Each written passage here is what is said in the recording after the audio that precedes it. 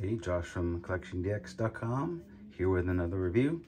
This is a Raideen mini card set.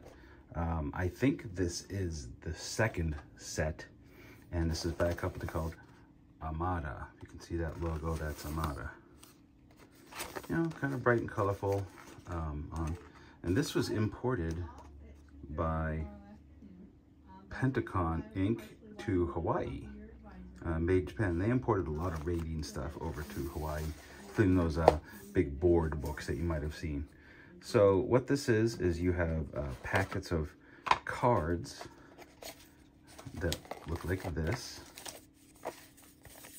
and then you have these booklets that have this nice metal embossing, and they basically are just little card holders.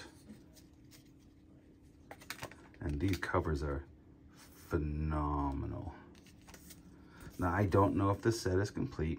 There's 3 books here, but there's an awful lot of these. And most of them are just, you know, in little paper packets, but some of them are in plastic for some reason. I don't know. I've never opened these. I don't know what they look like. I'm gonna open one right now. First time since the 70s is being opened. Oh no, it's not mint anymore.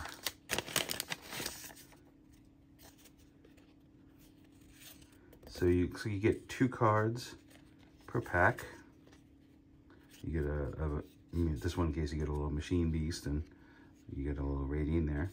And yeah, for like 5 yen, you get some cards, and I think the 10 yen is for the 10 yen for the cards, and I think 50 yen is for the books. But I mean, who knows what wonders are in here. They're kind of cheap cards, of course, but still a fun little oddity in Japanese toy collecting.